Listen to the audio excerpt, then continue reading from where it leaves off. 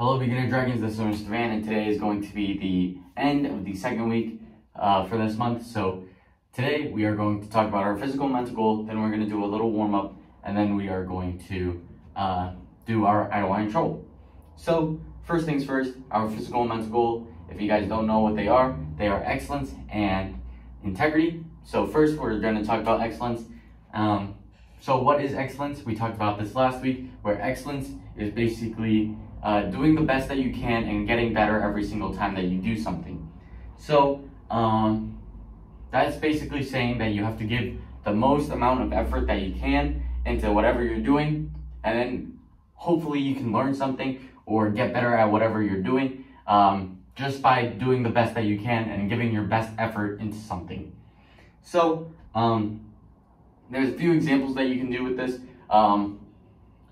For karate, obviously, you get new belts. So if you guys try your hardest and you learn your forms or your idle line trolls, or later, if you guys go to be a blue belt or a green belt, you guys learn weapons and how to spar. So you guys learn these new stuff, and if you get better at them, and if you learn and try your best to get better, then you guys get new belts. And with your new belts, you learn more stuff.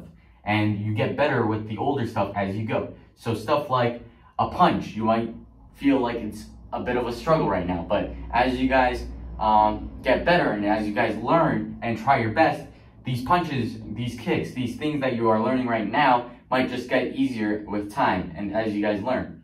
So that's what excellence is. But now we're going to talk about how excellence is achieved. Obviously, as I said, with karate, if you guys just do it, then you guys are going to get better. But there's also some other stuff that you might be thinking about. So there's obviously competitiveness.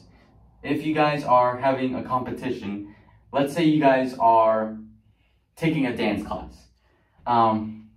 If you guys do dance, obviously you guys know that there are some shows or there's competitions or whatever. Then if you guys compete or if you guys do these shows, obviously you don't want to look really bad in front of your family, in front of your friends, in front of whoever, but you want to look good. So if you guys want to look good, you guys are obviously going to try your best and you're going to get better with that. So let's say you do this really cool dance move and it's really hard at first, but as you guys keep on practicing it and as you guys do it in competitions, then you guys are going to get better at it and it's going to seem really easy in the end. One example that I can talk about with my experience is with karate. So in karate, I used to do tournaments, and I used to compete in tournaments, and I used to do demos, which are basically shows to show off how good at something I am. So this was all before COVID. Now that COVID is happening, obviously I can't do it. But before COVID, I learned a form with my weapons. And one of the moves was basically going and flipping the weapon in between my legs and catching it with my hand in front of my legs. So it would go in between my legs from behind, and I'd flip it and catch it right over here. Now, at the beginning, I felt like it was really hard. But as I kept on practicing and as I tried my best, and as I did it over and over and showed off to all my peers and all these judges that I've been competing in front of, I got better at it. And now it seems really easy to do. Sure, it was hard in the beginning, but as I kept on competing and as I kept on showing it off, it got really easy for me. And now I can probably do it with my eyes closed. So, that's just one example for me. I'm sure you guys have other examples too. Like if you guys play basketball, you probably know how to do a layup really easily. Or you guys know how to dribble really easily without thinking about it and stuff like that. So excellence isn't just about karate. It's also about every aspect in life. And you guys can apply it to anything. If you want to be competitive in anything, obviously trying your best and trying to get better over time is how you be a winner. And that's what you guys want to be in the end of it.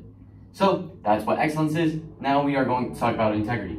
So last week we kind of touched upon what it means, where integrity is basically having a rule book or having a list of rules and morals that you guys live by. And on Monday, we talked about how you can see black belts kind of have that moral line too, which is basically a rule book that we listen to, which is called the Student Creed. And I gave you a couple examples of what we do and what they really stand for. So on Monday, I was talking about how the Student Creed, was kind of our rule book, but there's also other rules in that we listen to as well. So there's a Tung Sudo code, basically, that black belts also have to learn, which basically tells what we believe in and what rules we shouldn't break, like respecting our families. That's one of the rules, one of the codes that we live by. Basically, it's saying that we should respect our family and respect elders and friends and not treat them poorly. And that's obviously a good rule. And yeah, that's what we talked about kind of on Monday. But you guys can also have integrity. Sure, you're not a black belt, but you guys can have these sets of rules as well. So something like you guys might want to learn self-discipline, which is basically being able to do what you're responsible for without being told to. So if you guys are at home, maybe you want to do your homework, but you're too lazy. If you have self-discipline, you'll do it because you need to do it. But if you don't have self-discipline, you'll do it because your mom said to or your teacher said to. So you want to be able to develop this self-discipline because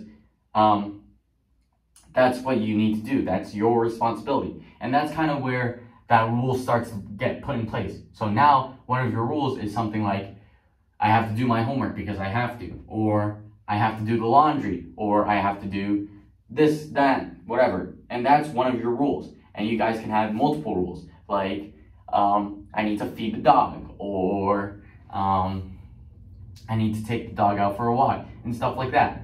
And you will have that rule book, and that is what integrity is. But it's basically these rules that you follow because you need to follow them. And that's what builds character. That's what makes you, you. Now that I've talked about our physical and mental goal, now we are going to talk about our warm-up. So for our warm-up today, we are going to do push-ups and sit-ups. So it's pretty simple stuff. I hope you guys know how to do a push-up, but if you guys don't, you guys are going to get on your hands and your toes, like so, making sure that our back is straight, like this. Our chin is up, and we bend our elbows all the way down, and then all the way back up, and that's a push-up. So if you guys didn't know that, that's how you do a push-up. Now we are going to do a sit-up. Now, a sit-up is pretty simple as well. You guys put your legs kind of like this, where they're bent, but our feet are touching the ground the whole time. We cross our arms like this, so that we don't use our arms to bring in momentum, making it easier for us.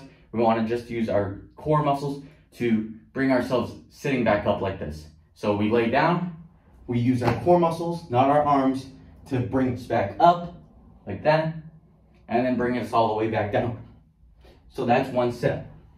We are going to do 10 of those, and then we're going to take a little break, take a little breather, and then we're going to do 10 more, take a little break, 10 more, take a little break, and then we're going to stretch. So that's going to be our warm-up today, and I will see you guys when I'm done with that.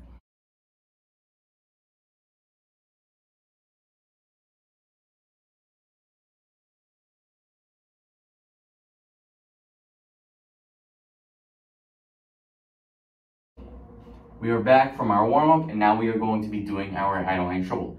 So this part of our idle trouble is going to be really short. So instead of giving you a lot of details, I want you guys to just practice the motions. So I'm not going to tell you specific stuff like you have to turn your foot 45 degrees, or you guys pull back your toes because you want to hit with the ball of your foot or something like that, or you want to hit with these knuckles or whatever. I'm not going to give you specific details like that. I'm just going to show you the basic motions so that you guys know what you guys need to do, what you guys need to practice. And then if you guys are stuck on something like the back fist that we're gonna do, you guys are free to just practice that motion over and over, and then I can give you details on what you're hitting with or what you guys are actually doing. So we are going to do our I don't want any trouble now. So we put our feet together like so, we put our hands up like this, we say I don't want any trouble, we get into our guard stance so that our left foot is in the front and our right foot is in the back, making sure that we have that toe heel line like I always say. Now we get into our guard stance. We do a touchdown, which touches our neck, then bring it all the way down past our knee. Twist and punch, making sure that it's up and down. We turn our foot and we do a front kick, landing forward. We're gonna do that one more time, and then you guys can practice just doing the motions. So we get into our guard stance, touchdown, twist and punch, front kick.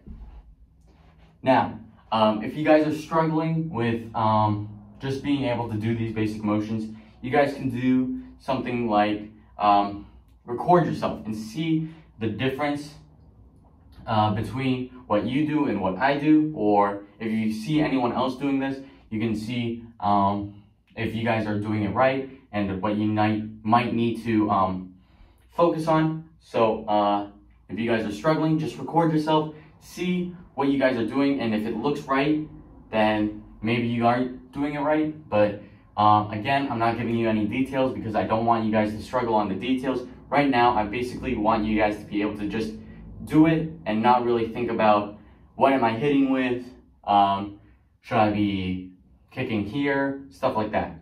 So with that being said, I will see you guys next time. Bye.